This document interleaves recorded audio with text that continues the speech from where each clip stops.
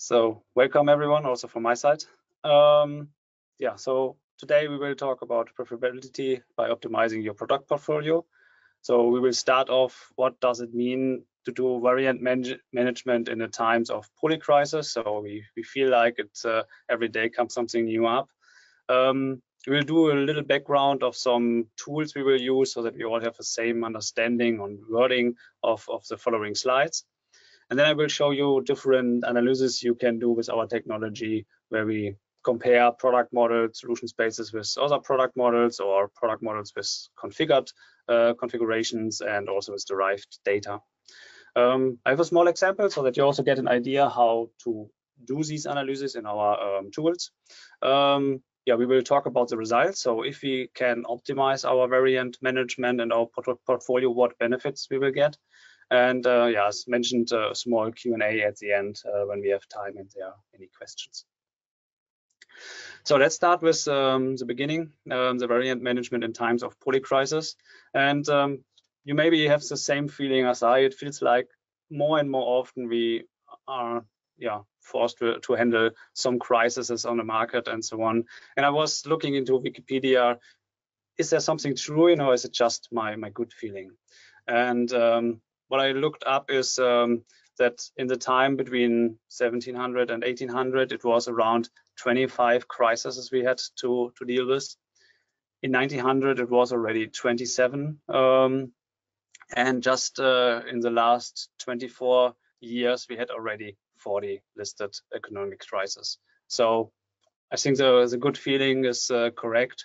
It looks, or it is so that we more and more often forced to deal with crisis.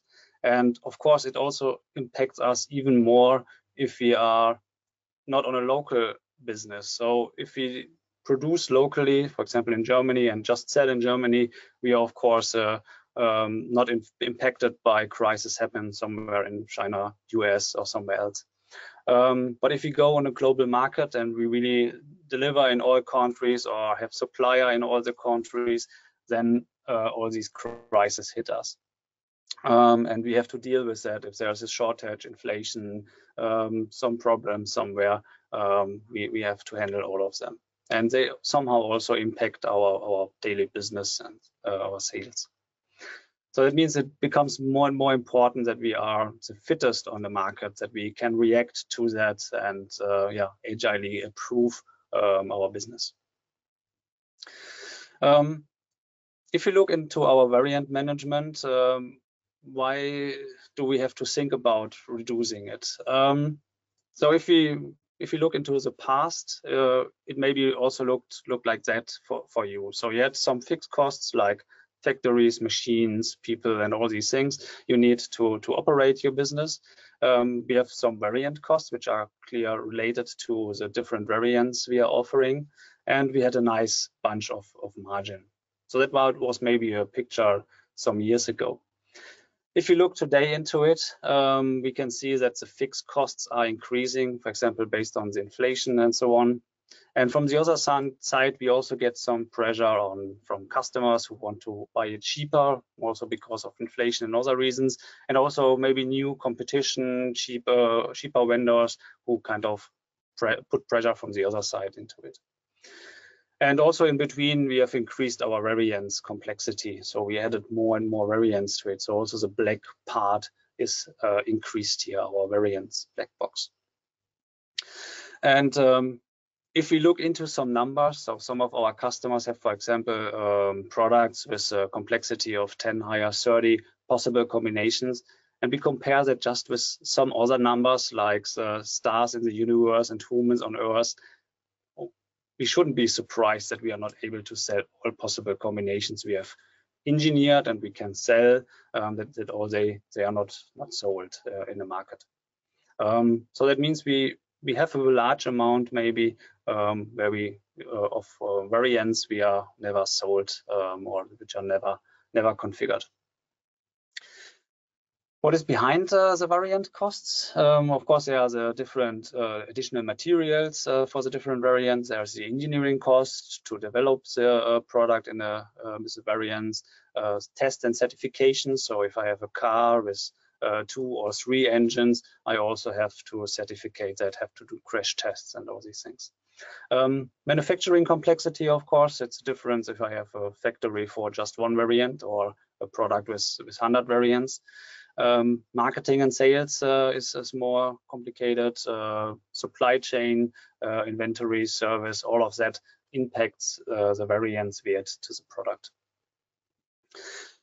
And yeah, we still have, of course, the proud statement sometimes here, we never sold 2 times the same variant.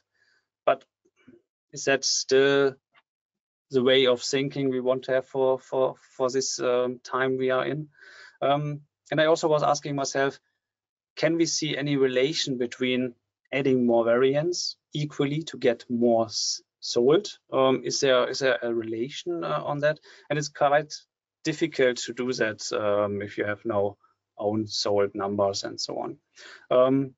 What I did, I looked on the German car market where we have registration numbers. So in Germany, we have some public numbers, how many cars of which vendors and so on was registered every month. And I looked at these and compared to car manufacturers. One car manufacturer with a low variance and one car manufacturer with a high variance. So I just picked one of the traditional German vendors here. So I looked only on the electrical cars sold in the German market in the range of January to May 2024.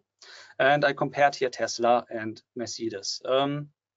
Tesla has offers currently, or at that point, 4 cars and with each around 18 options you can select from. Mercedes offers 9 electrical cars with around 150 possible options. So the sold numbers for Tesla was 16,600 and for me the Mercedes 13,300. So we cannot really see that having more options automatically means also that you have doubled the numbers of sold cars here. The cheapest on Tesla is around 40,000 list price. The cheapest on Mercedes, I think, is around 50,000 on list price. So you also can see maybe because of the less numbers of options, maybe also the base price could be cheaper here. The same comparison works with BMW, with Audi. The only exception here would be Volkswagen. Volkswagen also sold more than Tesla and has a higher variance. But I think we get it. It not automatically means more variance means also I can sell more on the market. Sometimes maybe also less options can be easier because when you go into the configurator, thinking about 18 options, it's quite easy for you. Thinking about 150 options, if you need that or not, you will take a while for that. What I want to say is we maybe have to think a little different how we deal with variants today. So instead of thinking about we never sold 2 times the same variant, that every car or option out there is individual, we maybe should think more about we never wasted resources on unsold variants. That's what we should target. And that might be a potential statement of a CEO with a good variant management. Maybe Elon Musk could say that for Tesla. So that's what we should target. Really offering only the variances customers also are interested in and buying. But the path to there is a little bit challenging. So question might be, why do we not offering just the right variants? And what I think what happens very often in companies is if you think about reducing variants, you bring together a couple of people from the organization, do a workshop, and then brainstorm on what could be reduced. And I'm pretty sure maybe some of you maybe have seen similar things in your company. So the people come together, some coming up with some idea. Hey, how about this yellow color? Could we remove that? And I'm pretty sure somewhere will say, oh yes, the yellow color is the trend color in my country. I cannot sell anymore without that. Okay, I wasn't aware of that. Someone else comes up, maybe says, hey, could we get rid of these diesel engines? Many markets don't need any diesel engines. And then someone said, but in Germany, we need these diesel engines. We cannot live without that. Okay. Next one, hey, how about these large engines? I mean, in many countries, you only can maximum drive 120, 130 kilometers per hour. Why do we need these large engines? Does it make any sense? In my country, maybe in Dubai, I only sell the large engines. So whenever somewhere suggests to reduce something, there will be somewhere who says, I cannot live without that variant. And the challenge we might have is, are they right? Can we prove that? The problem we often, or many of you might have, is variant management is a quite black box. So you know what characteristics you put in, you know what rules you put in, but what really which combinations are valid and can be offered and was sold and so on is for many companies a big black box. And that's something we would like to change with Configit technology. But before we get there, a little background, so just that we talk all the same language and you understand a little bit the slides following in the analysis. If you think about a product model, you can take all the characteristics and you can create a matrix which defines which combination of the different characteristics are combinable, which are not allowed to combine, and so on.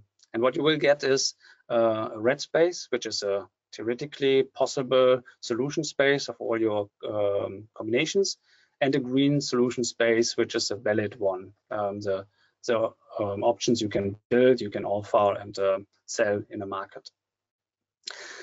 And that's what our VT technology is doing. So we take all your characteristics, all your rules, we compile the valid solution space out of that, and now all the possible combinations in your product model. And then we can go in and query a certain amount of characteristics, for example, and get that out as a table or a data set from the solution space. So for example, if you think about a car, what are the possible combinations between the different engines, different car shapes, the different assistance systems, and so on. Simplified, I will work with circles here. So the red circle is the technical or the theoretical possible combinations, and the green circle is the valid solution space. So the one you are able to build and sell on the market. And the black dots are kind of indicating all the different variants in this space. So we can call that as a version 1 or a set of configurations 1. So as the title says, we go into the set theory. So that's our first set, our first amount of possible combinations. If you now make some changes to our product model over time, you add characteristics, you remove characteristics, you change your rules, you can do new stuff you can't do in the past, and so on. So your product model is developing over time. That also means your valid solution space is changing. So some options you no longer offer, some options you can now offer as a new feature, and so on. So it changes over time. So we can call that our set 2, and also shown as a green circle here. And if we now have two sets, we can compare these two sets together and figure out where do we have overlaps, where do we have elements which are only in the version 1 and which are only in the version 2. That means we can figure out which of these configurations was added, which one are staying because they are in version 1 and in version 2, and which one was removed because they was in version 1 but no longer in version 2.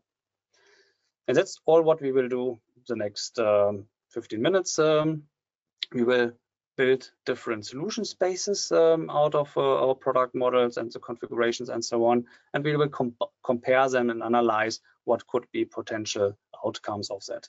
And that will help us to find exactly these variants we maybe never sell, where we have over engineering and so on, which we can easily remove from our product portfolio. So it was a little background, and just that you understand how to read my slides. So going forward, we will look into comparing a product model with a product model. So two valid offered solution spaces. And we get back to the different versions of one product model. So imagine you have version 1, and then a shortage of a part happens. So maybe the large CPU for your product model can be no longer delivered. So some features which cannot run only on the small CPU, which requires a large one, cannot be offered anymore. So for example, for a car, maybe autonomous driving can be no longer offered, but other assistance systems can also run on the small CPU. That means, of course, your solution space is changing if you apply these rules, and you have a new set of possible combinations. Let's say something else happens and we are no longer allowed to sell into market X. So that means we have maybe some special variants which are only created for this market. So for example, UK has a left-hand drive, while many other countries have a right-hand drive, the other way around. That's something which could be also variants you only sell in certain markets, or because of law and regulations and so on. So we get a third version here. So we have now 3 different versions we have offered over the time. And if you now would like to figure out what are the variants we lose because of the shortage, or what are the variants we lose because we are no longer able to sell into the market, we can now query these different solution spaces, and we can ask the system, hey, show me only the one which are affected by the yellow impact here. And that's this one here. This one here was removed based on the shortage of the large CPU, for example. And if you do the same, we can also ask what are the one which was removed because of we are no longer able to sell into this market. And this would be here the green area. So all the one which was available in the version 2, but are no longer available in version 3. So that's one way you can work with the solution space, compare, combine functionality in our tool. Modularization is also something where we can help with this functionality. So imagine you're offering 4 different products, and some of them, they have some overlap. Let's say the 3 with the overlap, they are 3 different types of electrical motors, while the 4th one, the white one here, is a sensor. Of course, if there's no overlap between the products, we cannot get any insights this way in combining the solution space. But if we have here 3 electrical motors, we now can figure out these spaces here in between where we have a high overlap. And these high overlap would be good potential areas where you could think about some modularization. So if they are all using same options, same capabilities, you can think about that these functionalities and the technical objects behind can be modularized, generalized, and used in all of these products. Another one is over-engineering. So in a moment you're creating a technical model, you get your technical buildable solution space. But this is not every time equal to what you are allowed to sell on a market. So the red one is again the possible combinations. The green one is what you technically can build. And this gray one here are 2 countries you are selling to, and which you can sell in these countries. So you can see some of these combinations can be sold to the German market, some to the Chinese market, some to both markets. But more important is the green space left here on the side. So there could be some options you are technically able to build, but you're not able to sell into the market. So it could be, for example, a car without side mirrors. If your product model would contain this option, that you can configure a car without side mirrors, but in all countries, the law says a car has to have side mirrors, then that might be a variant you never can sell, and that's something you could totally remove from your solution space, from your product portfolio, and you can streamline your offering.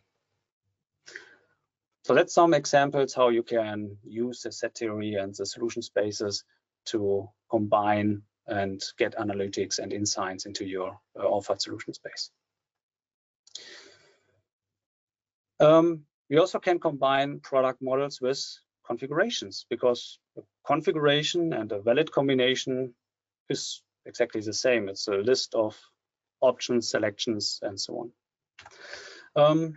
That means we have again our 3 different versions here and the combined underneath. And we can now look into some subsets of the valid solution space. And that's, for example, all the configured configuration. Every time somewhere goes into your configurator in each of your sales channels, you store the configuration. That would be all the configured configurations. And the subset of that would be the sold one.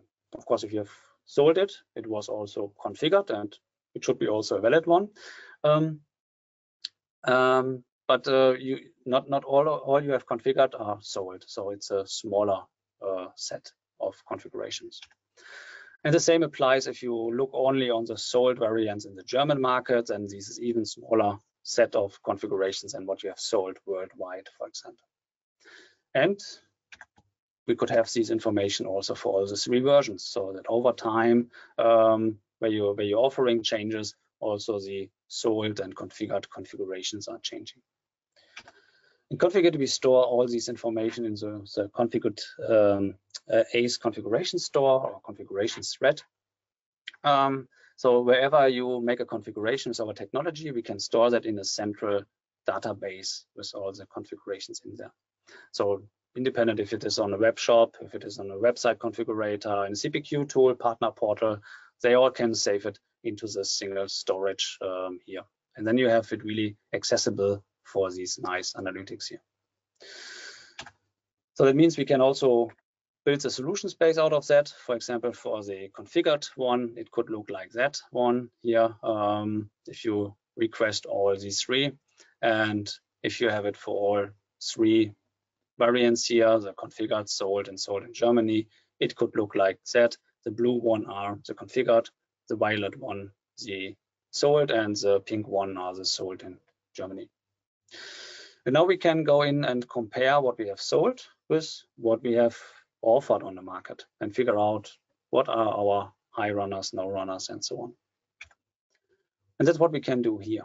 So we have our solution space here, the configured one and the valid solution space.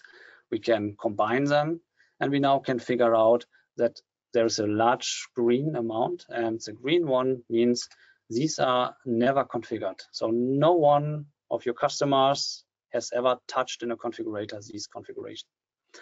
The green and the blue one are all the one you never sold. So theoretically, you could remove all the green and the blue one. Of course, tomorrow could come someone who wants to configure a green one, so you should be a bit careful with that.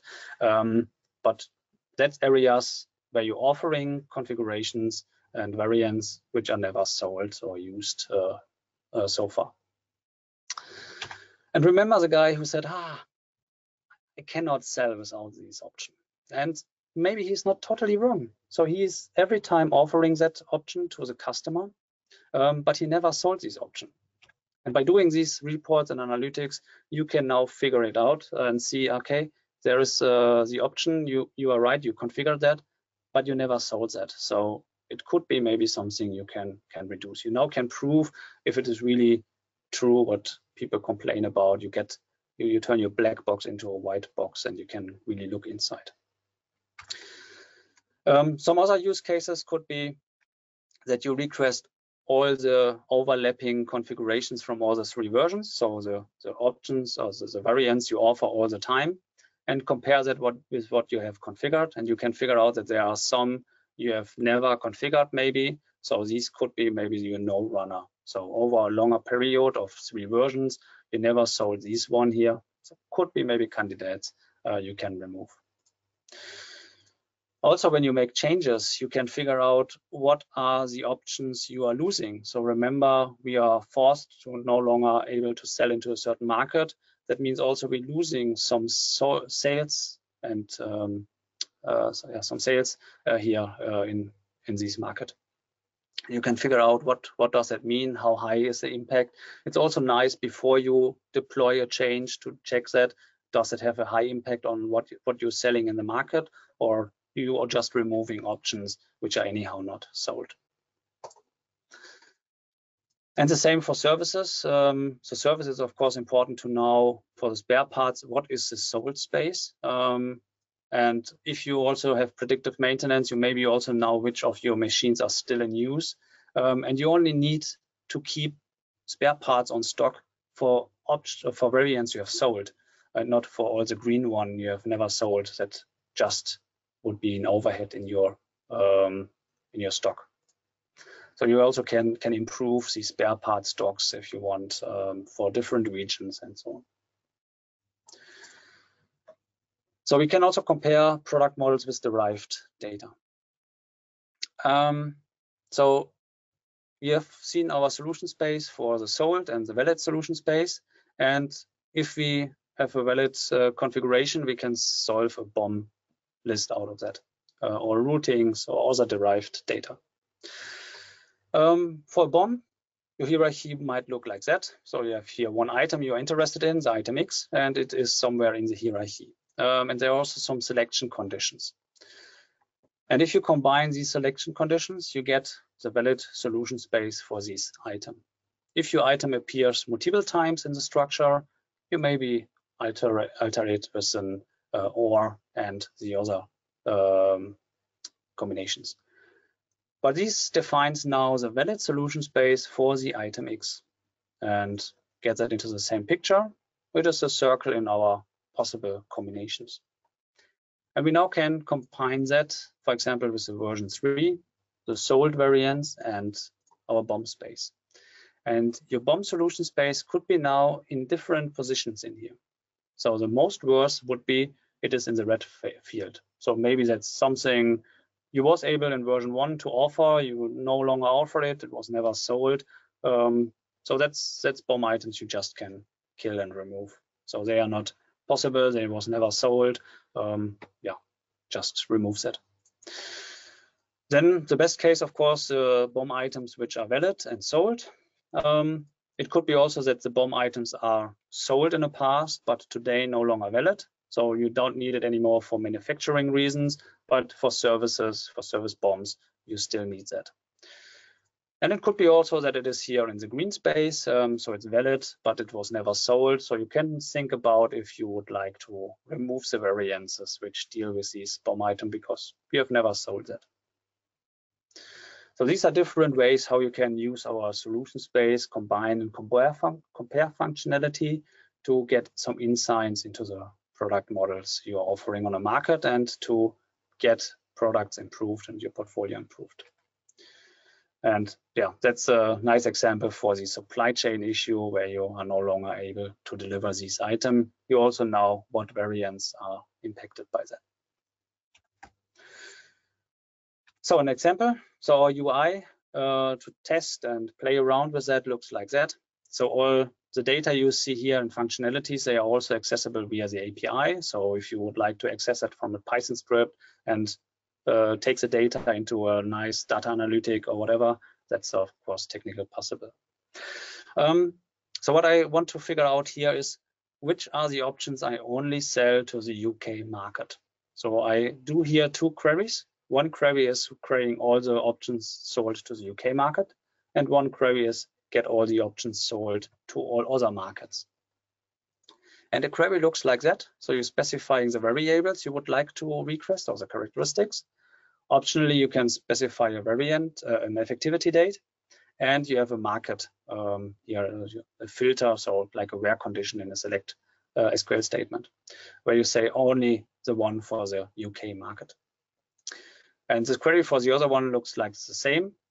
And then we can say here how the output format should look like, and how you want to combine now the solution spaces and which part of the combination you are interested in. So you want to have all in the UK and not in the other markets. And as a result, you get this red area here, all the possible combinations just available in the UK market. And here we have the right-hand drive with some special dollar frequencies and so on. So if you would be no longer able to sell into the UK market, you could remove all these variants here. And that's a way how the system can help you to find these elements. And whenever there is a crisis and you are not longer able to sell to the market, you can use this functionality to figure out what is the impact on your portfolio. So getting to the results, what is now the benefits we get out of that? So we ended up with that one. So we have high fixed costs, we have some variant cost and a very low margin here. With the analysis we have now seen, we can turn the black box here into a more white box. So we're figuring out what is over engineering, what is never configured and unsold, what is configured but unsold, and which one you really have sold and valuable for your business so far. And then you can define some strategies. So the red one, you can remove all of them. The yellow one, you maybe decide to keep the half of them, so more important and where you expect something comes in. On the blue one, the same. And of course, the dark blue one, you keep all of them. That means you now apply your strategy. So you reduce the numbers of CTO configurations here to the amount which is useful. You turn some of them you expect to sell but have not sold yet into CTO plus options. So you have all the configuration data there, but maybe not all the manufacturing and engineering data already. And the red one, of course, you just throw them away and save that. Theoretically, I said you can remove all the red and the yellow one because they do not impact your sale today. And as a result, you can now see the fixed costs, they stay. Of course, you can improve on that, but that's not part of the session here. But you can now see the variant costs are optimized. And as a result, you get a higher margin. So you can increase your margin. You have now more space to work on a market to deal with very cheap vendors and so on. And you have reduced your variant costs. So if you look into the slide we saw before, if you're on a global market, you are hit by all these crises and impacted. If you are now able to work against that, so we cannot remove the crisis on the market, and they happen. But your curve could look like that. So whenever a crisis comes, of course you're hit by that, so you're not expecting that, but you can use your tools with Configit and our VT technology to work against that, to figure out what variants I can now throw away because I cannot offer it anymore and so on. So you really can figure out what is the impact on my portfolio. You can streamline that, optimize it, and work better so that when your competitors go that way and heavily impacted by all these crises, you can walk this way and you're better on the market. You maybe have a better margin. You can make business here. Yeah. And as a last statement, so as you know, we frequently do conferences and we ask our customers, hey, would you be interested to talk on our conferences? And we recently had one guy who said, sorry, I don't want to talk on your conference because I see Configit technology as my competitive advantage on the market. And I don't want that my competitors, they see what I'm using and use the same tools more or less. So I think that's really a proud statement that our technology brings a lot of benefit to this person and he don't want to share that with his competitors. Yeah, so you can see it's also proved in the market that our technology can bring a lot of benefits to companies. So that was it. I took a little more time than planned, but I hope you liked it and you can use the content and knowledge. Thanks, Heiko. At least I enjoyed the presentation very much. I think I hope the audience did. Indeed, the time is a question here right now, but I got a couple of questions in. I just want to take one and then we close it down. Okay. But we will respond to all the questions we got. Don't worry about that. We will do that after the tech talk. Let me just take one question. You can think that's interesting. The question is there a limitation in solution space sizes you can handle for the analysis you showed? Generally, there is no limitation. So we can deal with very large solution space. We saw that before, 10 higher 30 and larger is something we can deal with. Of course, as larger the data you requesting from the solution space, as more it has impact on your local computer memory, your bandwidth, and maybe you hit some limitations in numbers of rows in an Excel sheet and so on. To deal with that, we have different formats we can return. So an enumerated one, which is all the possible combinations in a list, which is, of course, when you have a million and billion of possible combinations, a large amount of data. For that, we also have a CPR version where you have kind of a packed version of the enumerated table. And we also maybe have in future capabilities to get a graph view out of that, so which is also even more compact. So the limitation is more on the computer resources you might have on your side than on a technical limitation on our side.